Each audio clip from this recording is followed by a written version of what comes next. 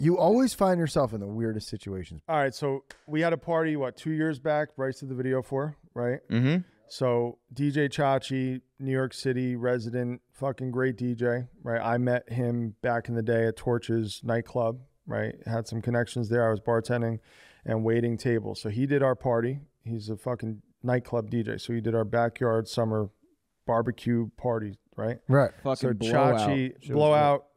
lit. Shout out to Chachi. He's fucking amazing at what he does. So Chachi was lined up the following second summer to do the party, be the DJ, and I wanted to outdo the year before. So one of the connections I made at that nightclub I was working at in Newburgh was Jadakiss's DJ, right? So his resident DJ. So I hit him up. I said, dude, I want Kiss to perform in my house for a party. You have a connection. He connected me with this dude, Brian. Fucking awesome guy. So I hit Kiss and the agent up the year before to set him up for the following year's party. And he was locked in, but he said, listen, if we tour or something happens a month or two out, we're going to have to move the date around. Fast forward. So Kiss is on schedule for the party. And we go to, I had to have a backup plan if Kiss couldn't make it. So driving down to the Garden, me and my wife were driving to the Rangers game, and I'm like, Chris, if Jadakiss can't make this date, I don't think he can. I think he's going to be touring with LL Cool J. What should we do? And I remember driving down the fucking Henry Hudson, and I'm passing Harlem, and a Dipset song is on, and I'm like, dude, I said, Chris, how long do you think it's going to be until I get Cameron on the phone? And she's like, I don't know, a day? I don't know.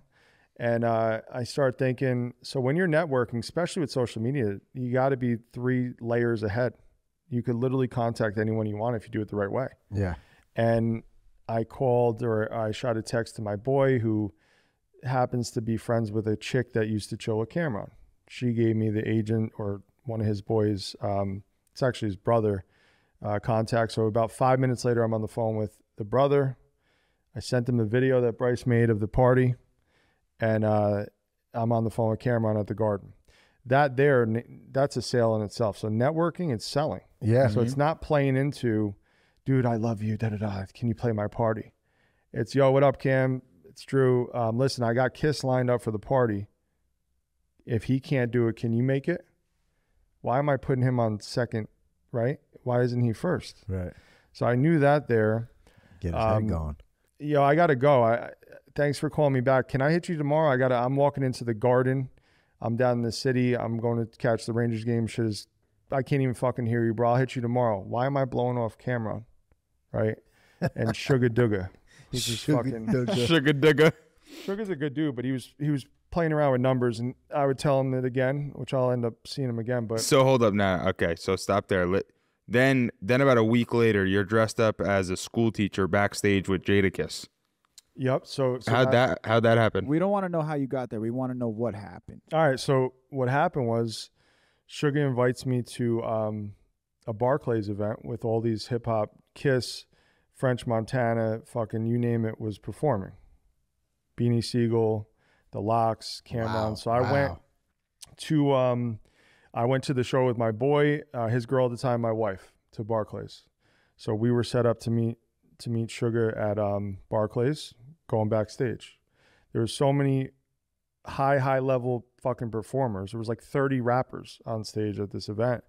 That getting backstage, just in the street to get into the fucking backstage door, you couldn't even get in. French Montana, 2 Chainz standing next to me waiting to get in. They were not just letting the floodgates open. So you needed, the performer. Cam had to be there first before I could even get in. I'm on the list. Sugar's there. He's got my stuff and, got our VIP stuff, but we're waiting. And I specifically said, which was so idiotic and just random. This is crazy. But This is about to get so crazy. Beanie Siegel's, I found out later, was Beanie Siegel's security guard was next to me, right? Because I'm backstage and I'm like, oh, this is the guy that tried to fight me. I told the guy, I'm like, bro, stop fucking bumping into me. I'm the only white guy there, which I'm from fucking Newburgh. I'm not even looking at it like, but they're probably like, who's this rich white boy? Who the fuck's this guy, right? And I'm next to French Montana's DJ, this chick. She's like, French is on, next, whatever. But French ain't here yet. You can't come, right? So being very... And Beanie Siegel's fucking security guard keeps bumping into me. I'm like, bro, I don't give a fuck who you think you know, whatever. Stop bumping me. Stop trying to fucking bully me. And I said, what am I being a hard ass for with this guy, right? He's being and I gave him a tap. I'm like, God damn, bro, you fucking solid. And I don't know what I was thinking, but I said to him, my boy's there. My boy's a Fed. He's fucking probably got a gun on him himself. And he listened to me say, my wife's and his girl are down the street just waiting. I said, God damn, bro, you're solid. What'd I say? You would bend me backwards or something. No. No. This is what I said. I'm looking at this stocky, fucking strong dude. And I said, you would blow my back out. No. Why I said that was I'm 6'3". I'm picturing having to wrestle this Wrestle, guy yeah, and and my your back back going, cramping yeah, up. yeah. Well, he's picturing him I understand that, blowing your back out. which is not good. No, that's bad. You shouldn't say And that to he- anyone ever. No. And immediately Sugar's like, oh, motherfucker, you ain't getting in now. What the fuck you doing? The entire crowd, 2 Chainz behind me. My boy's like, you're fucking, that's your shot. I'm going over there. Your shot. The guy did not like it at all. The guy, he tried to fight me. I'm like, dude, relax. Fucking, I'm not gay, all right? My wife's over there. Relax. I just want my back blown Yeah, out. relax. Stop. So we couldn't even get into fucking backstage. Sugar gave up. So we had to buy tickets for the concert, go in. I'm texting Sugar like, I never thought he was going to come into the crowd, get us, and literally bring us backstage. I'm like, we're fucking done. Yeah. So we buy tickets on StubHub or one of these fucking things. We go in. I'm all pissed off. I'm hitting him. I'm telling him, dude, I'm in these seats. So he came, which was honestly so fucking wild. He came through the crowd, got us, still pissed off. I have a video of it walking through the fucking crowd backstage to then going right backstage with Cam and then walking right on stage with Cam as if fucking we were supposed to be there. So I find out Kiss is on next. I tell Sugar, dude, I'll meet you in the back. I know. I just start name dropping. I gotta I'm go with blow Brian. this guy's back I'll out. meet you in the back. I'm with Kiss's guy too. I know I'm going to link with him. So they come on stage. Danny comes on stage, which Danny's a good friend of mine now. He's a fucking great dude. He's been rolling and aging with Rough Riders now for over 30 years. DMX to Jay-Z to all these fucking guys. He is the link, right? So he's on stage. He's like, bro, you got to get off. I said, Danny, where's Brian? No, I didn't know his name. I said, where's Brian at? He goes, you know Brian? What's up with Brian? I said, we have a concert this summer. I mean, I'm not going to get off stage. I'll rock with Kiss and we'll talk business after. Is that cool? I'll hit you with a couple hundred. What do you need? No, you're good. If you know Brian, we're good. I don't know Brian too well, but I'm at least. You know his name. So I penciled it. Basically, I said, bro, we're penciled in, but he said, yeah, you could chill, you could rock. So we're on stage with Jadakiss at that point. My wife's like, no big deal, but she's like, this is fucking interesting. What did you just do? Danny brings us directly after Kiss walks off stage. Come. You'll talk to Kiss. You talk business with Kiss. And that's where it's fucking hilarious. We walk through, I have videos of it, but we walk through the guy that I said he would blow my back out, who ended up being Beanie Siegel's fucking security guard. I run into Beanie Siegel. I say something in regards to, bro, you're lucky that Meek Mill came out in Philly. I didn't know Meek Mill his crew knocked his teeth out a couple months before. Hilarious. But guys are like, who the fuck is this dude? So I was like, dude, I'm an accountant. Who are you guys? What do you guys do for work? What do you guys do for work? I He showed said. Jadakiss the What do you do for work? I'm in Jadakiss's fitting room sitting there with Beanie Siegel on my right, Kiss is on my left, and he's watching the video Bryce made of our party the summer before. And he knows Newburgh. Right? Kiss knows Newburgh. He's from Yonkers. He lives in White Plains. And he's like, bro, smoking a blunt. He goes, yo, Danny, what the fuck? You got fucked. This is Newburgh, motherfucker? What the fuck? You in New Windsor, Newburgh? You got palm trees in your backyard? Danny, what the fuck? And he turns to me and Kiss is calling me. He's like, yo, Disney. What the fuck? You think you live in Disneyland? Yo, Disney.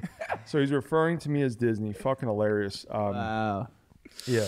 That's how I classic. linked with Kiss. And I Yo, ended up going to Andrew other Kane, the concerts type of with- motherfucker to make with Jadakiss Jadakiss. watch a video on his phone.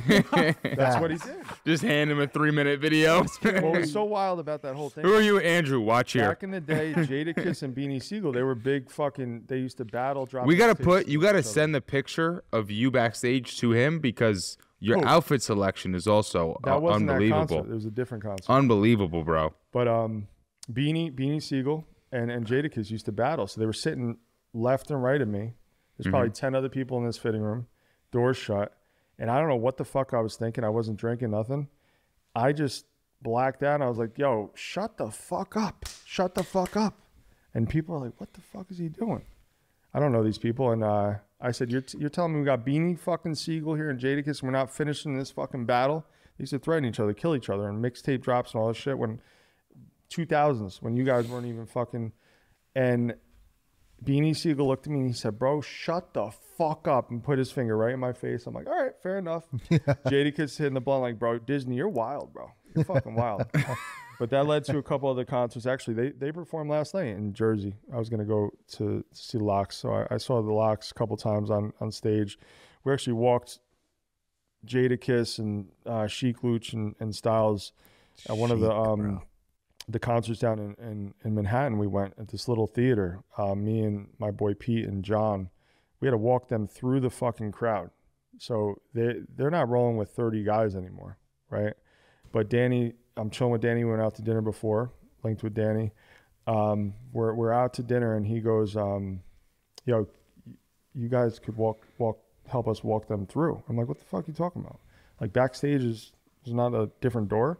So at this venue, wherever the fuck we were, you had to literally walk the performers through the crowd to get backstage. That's weird as fuck. It was hilarious. So Danny's sketchy. like, bro, if we fight, you're good to fight. And I'm like, Yeah, of course. so that I think he's just a real, he's a real regular fucking person, this dude. He knows everybody. And he knew I'm not bullshitting him at all. And it's just one of those things, fucking, he's like, bro, if we fight, you fight. That's how you get down. I'm like, yeah, like that's it. That's all it is. Yo, so Andrew was up on stage at some point when Jada was up, and they had water situated for each person. Yep. And there's like water. There's only a couple waters, right? And it was so packed and chaotic. And I think it was the time you were walking them through as security. I think it was that time. We were down in Irving Plaza. It was. And Yeah. So we're at this show. I'm standing next to Nino Man. We're on stage at this point. Nino We're waiting Man. for these guys to rock, and I'm not drinking, but I'm like, fucking dude, I need a water. Like, this is crazy. And I look over at Danny. I'm like, bro, I need a water. He's like, I don't know. Like, come on, this guy. And he could tell I'm a character, but I'm looking at the corner of the fucking DJ stage. So we're on stage. DJ's at a stage like a foot high, and there's 3 bottles of water. There's a bottle of like tequila, vodka, whatever, right? And I'm not putting together those 3 bottles for Chic, Kiss, and Styles, but I'm like, fuck it. Even if they are, like, I'm taking a bottle of water. They'll figure this shit out. Right. So I grab a random ass bottle. It was like a tall fucking, never saw the label before. It wasn't like a pull and spring bottle. Like they knew I took their fucking water. And they come out on stage, cool. They did like 2 or 3 songs, and then they have their mics or whatever. They're like, oh, open the bottle of water, taking a sip. And Styles P was, I had Styles water in my hand. So she grabs a bottle, Kiss, and I'm standing right there with the bottle. And Styles goes, he's like, what the fuck is what the fuck? He's like, yo, Pooh, grab me. What the fuck? And he looks up at me, and I'm standing there like, and instead of, we had not a run-in, but I met him years and years ago. And I was like, bro, what are you're gonna like bully me? Like, fucking, I took your water by mistake, bro. Relax. And he was literally middle of his fucking performance. Yeah. You said that to him? And he's like, and Danny's laughing. He's like, yo, this dude is fucking out of a fucking box, just like ridiculous. It's right? just amazing what you can get away with if you just do it. Act regular. Yeah. But after the event, he was like, bro, he approached me. He's like, what the fuck are you drinking my bottle of water for? What the fuck? Like, he said something. And I'm like, bro, I was fucking thirsty. What the fuck? I'm not even thinking, but my buddy actually videoed me talking to him about it. It's fucking crazy. But yeah, those guys are all regular fucking people. I mean, Sugar with Cam, they were going to perform at the party last summer. That didn't happen, but that kind of fell through. And it was interesting that everyone in the rap industry, or a lot of those industries, know each other. Mm-hmm. So I ended up with a little conflict with this guy because numbers changed a couple times. And I stand on principle with business. You don't change numbers, right? So if you lock in a deal, handshake, text message, word, whatever, you don't, move the numbers around. So the numbers changed 2 or 3 times, probably up 15 or 20 grand. And I basically told this dude eventually, like, bro, I'm not some fucking white boy with daddy's money. Like, who the fuck, you know, whatever. And I think I said something along the lines of he was breeding these little golden doodles. I said something like, I'm gonna take your fucking puppies or some fucking dumb shit. But you got good one-liners and comebacks for people. We're FaceTiming. You got good ones. Me, You'll blow Sugar, my back Cam. out. Cam's laughing.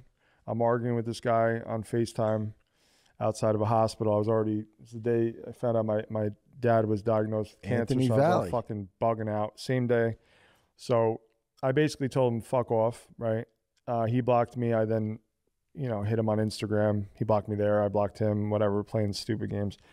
But yeah, Danny, Kiss's agent, found out about that because I said something like, bro, you're fucking garbage anyway. Kiss wants less money and Kiss is way better. He's top 5, whatever. I said that to Sugar. Come to find out, they were doing a podcast, Mace and Cam, and instead of Mace, it was supposed to be Jadakiss. So they were talking that whole time, and it ended up being, they kind of argued over it. Like, fucking, why are you going to be up in Newburgh? I'm at that white boys event, whatever. And they ended up having a little bit of a discussion. So Danny found out. I'm telling him I'm going to steal his fucking puppies and whatnot. So Yeah. that night at that concert, Danny's like, bro, whatever happened with you and Cam, like, there's no beef, right? You're good. I'm like, how the fuck do you know about that? But it's a very, I don't know, word gets around in the industry and whatnot. Oh, you fucking gonna be famous. Guys are looking sharp. Zach Dingy, Tony Two Capoletti. Dudes, Three Legs podcast, where we share business tips, interview experts, And travel the world. This week on Two Dudes, Three Legs.